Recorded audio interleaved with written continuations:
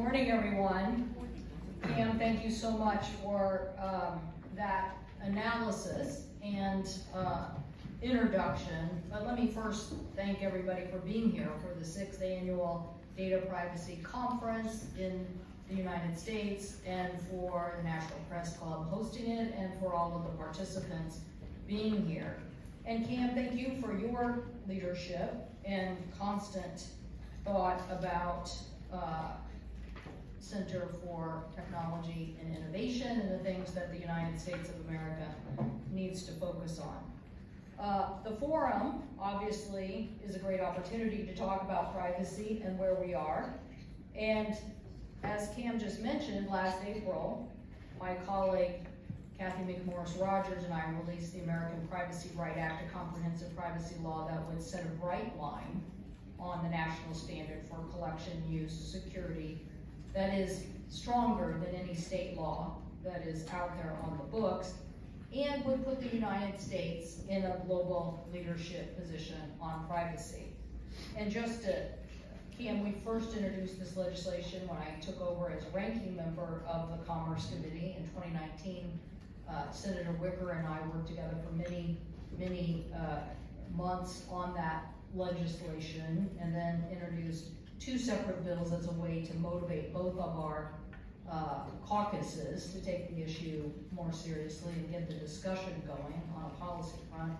And then as negotiations fell apart on 4 corners, the House bill proceeded on a path that we knew would run into consternation, particularly with Nancy Pelosi being the speaker, and knew that would have very little chance, but we're thrilled that it took the basis of our bill and made it the basis of the discussion.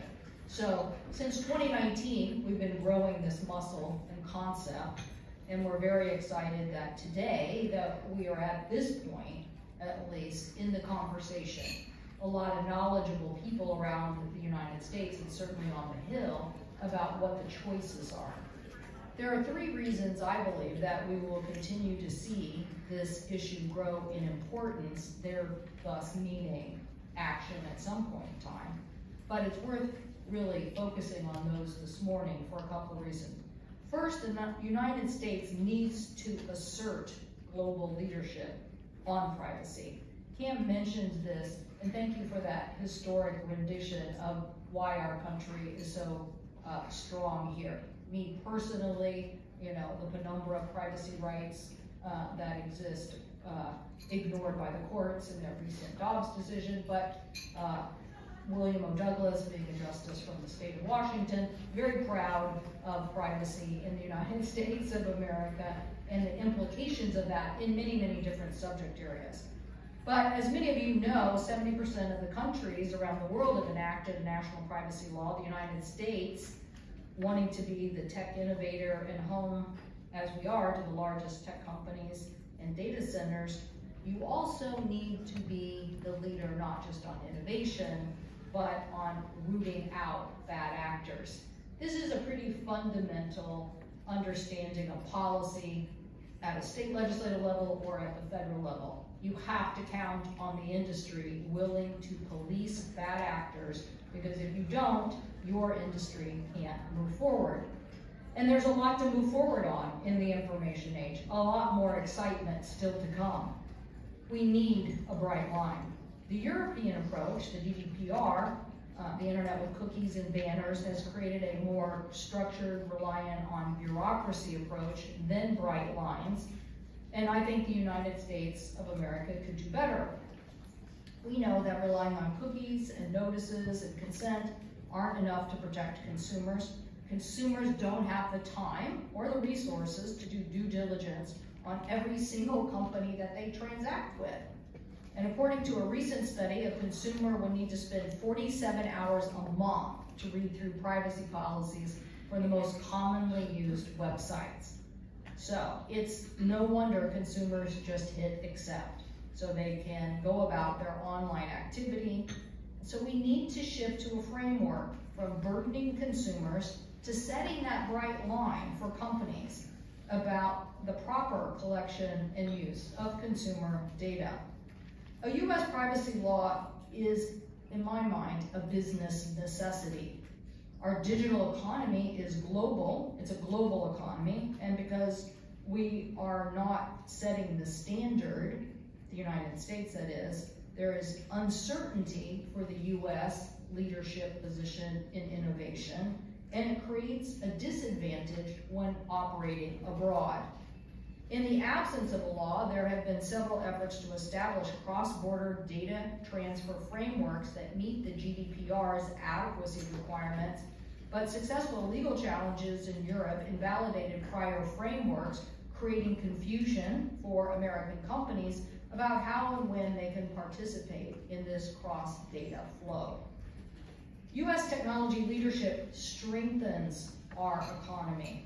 For example, our leadership at the Wi-Fi technology last year's radio conference helped U.S. companies that are leading to develop Wi-Fi and develop economic growth for years. And that is why I personally believe in a technology NATO. That is, that the most sophisticated democracies and technology countries should come together to set the operating standards for how technology should work. That is, that we have more power against other countries like China or what have you, if you say these 5 democracies, these 5 technology countries have said these are the standards for privacy or any other issues like AI in the information age. Setting those standards would then allow us to say, if you don't meet these standards, you shouldn't buy technology from these countries. So a very good position for us to be in if we can get there. If the rest of the world wants to work with us or sell products, you need to meet these standards. The United States leads the world in innovation and technology, so I believe it's time to lead in privacy too. The second reason the demand for the privacy law is going to continue to grow, no matter what happens in a lame duck or happens next year, is that the American people are growing tired of this problem. In a poll after poll, we see overwhelming support for more, not less, privacy protection. In 2024, a survey by U.S. News & World Report said that 84% of respondents said the federal government should implement stricter data privacy laws. This is true across the political spectrum. In 2023, the Pew Research Center found that 68% of Republicans and 78% of others supported more privacy regulation. So this is true in my home state, where recent polls showed that nearly 90% of respondents were concerned that companies were violating their privacy by misusing and selling personal data. Only 7% said they were not worried about that. It makes you wonder, who are those 7%? So I think it's safe to say that Americans being fed up are going to continue to grow in very anxious ways. In a recent USA survey, USA Today poll, 74% of Americans said the government is failing to protect their personal data online. Today, in the absence of a federal law, data brokers have about 3,000 points on you as a single consumer. That is, that data broker has collected data on 260 million US consumers, more than the entire adult population, and a single consumer has maybe 2,000 companies with information embedded on the internet. So consumers against those odds feel very helpless, and the demand for Congress to deal with this issue is only growing. Consumers, in fact, want some control over their data. University of Pennsylvania study found 91% of Americans want to control their data. Meanwhile, it's very important, I believe, to define what are serious harms. That is what our bill does.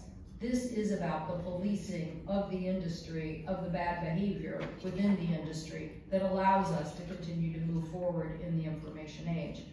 A Seattle man's car insurance went up 21% because his car was collecting and sharing information about his driving. Data brokers are selling women's location data showing Planned Parenthood visits with little regard to how it could be used. Addiction treatment information is being given to advertisers. Data brokers are selling health data about our troops for as little as 12 cents. Emergency room patients are being targeted for personal injury information. The solution to consumers feeling powerless and frustrated is not a patchwork of state laws. Americans should have a strong federal privacy protection no matter where they live or no matter where they travel. The solution is not to pass a weak federal bill with no privacy right action. We need a strong national standard that can weed out the consumer harms that are serious to consumers and defined in our legislation, and allow for that enforcement in court. This, I believe, is a much better bright line, less bureaucratic, definitely an improvement upon what we are trying to do for an information age that is continuing to unfold. I mentioned to a couple of colleagues, and I'm glad Julie's going to be up here on the panel, and appreciate Microsoft's support of this legislation. But I learned a long time ago in the Enron crisis how critical it was to have a bright line. We had markets that were manipulated, and a lot of people thought, well, antitrust was the answer, when in reality, antitrust, people were not colluding on price, people manipulated supply, and thereby we didn't have, turned out we did have a good law on the books against what was then manipulative devices or contrivances.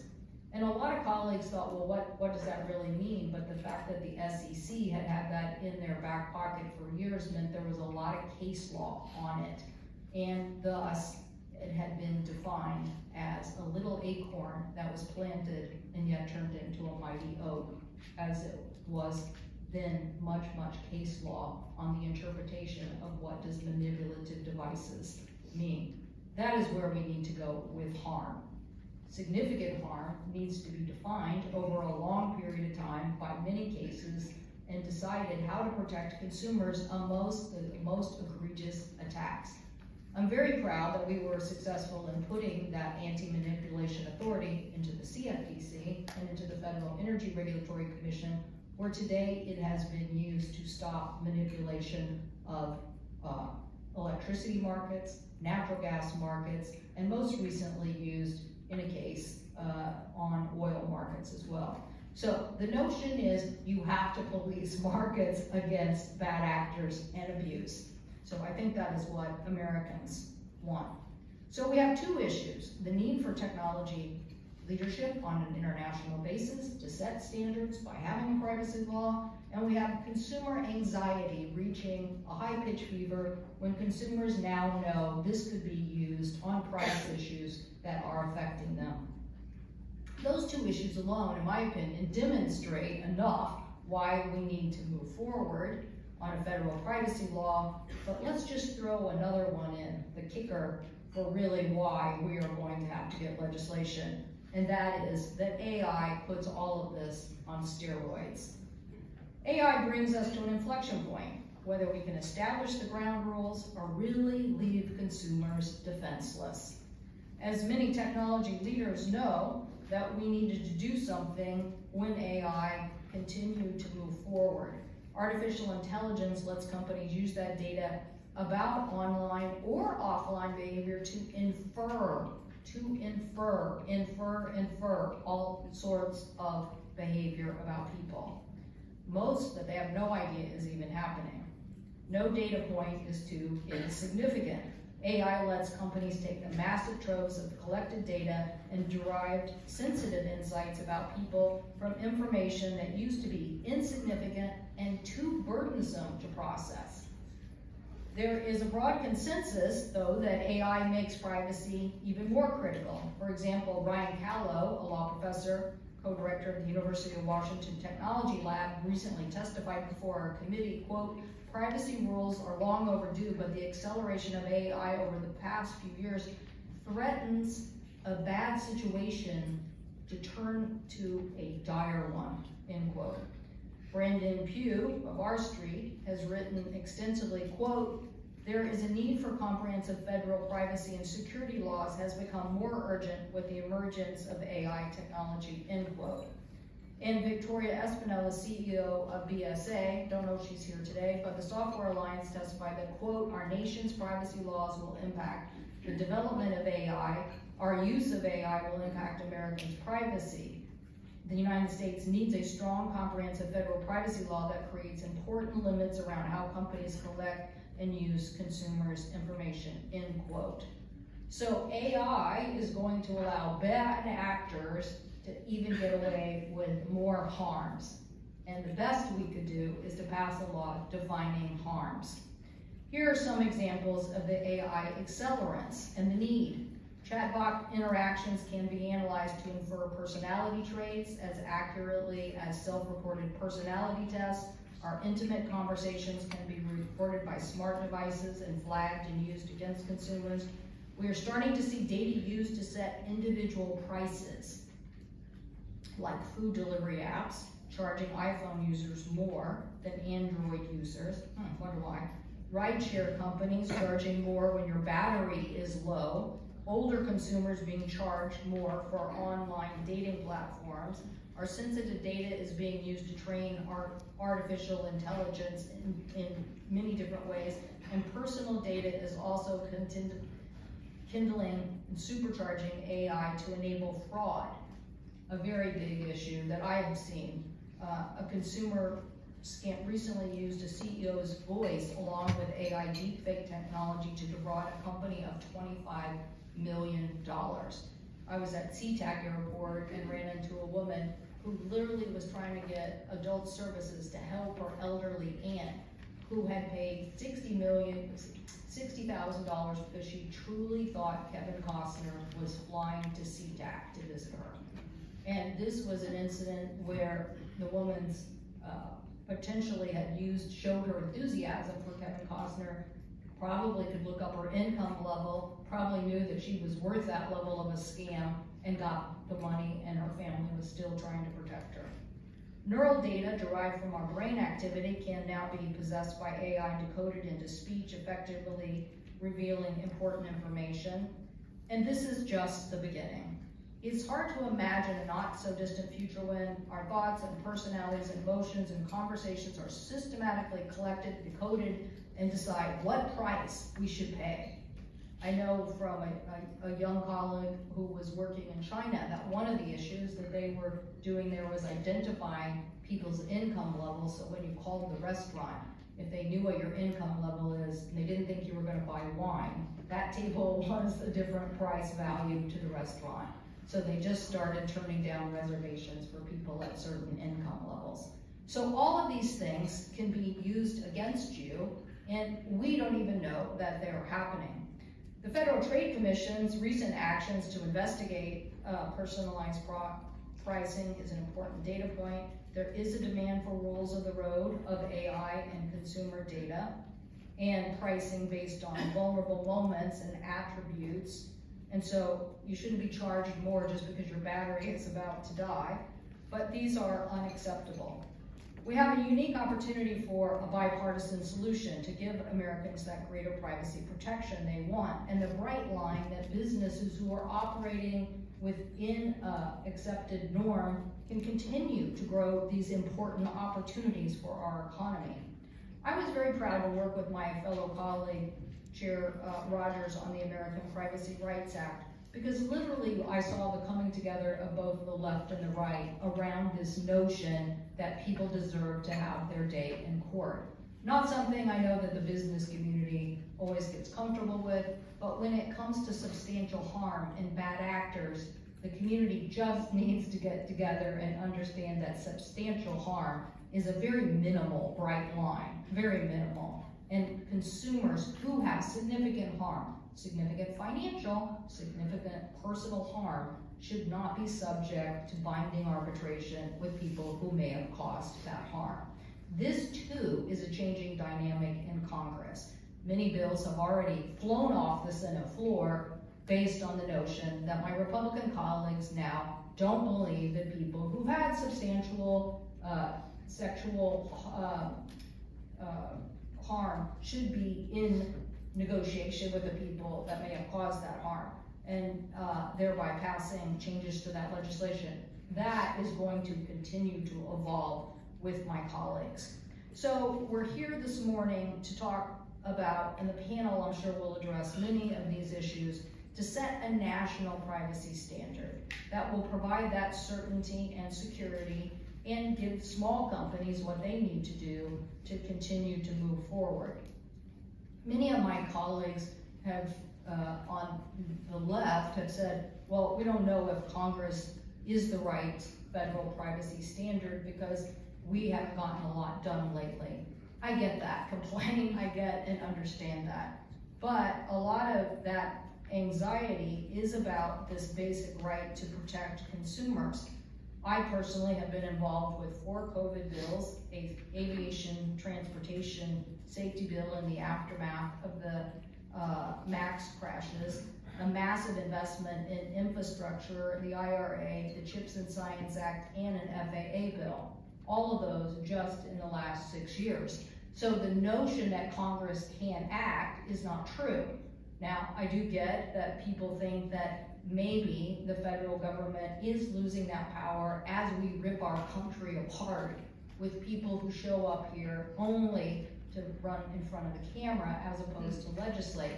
But there is enough legislative muscle left in the United States Congress. It is not totally forgotten. And on important issues, we can plant this tree. So I'm asking all of you today to help us continue to highlight the need for this federal legislation to make sure that America's leadership on this issue is not over, but just beginning. Just like the innovation, our ability to police on harm is there, and it's a strong muscle. Thank you all very, very much.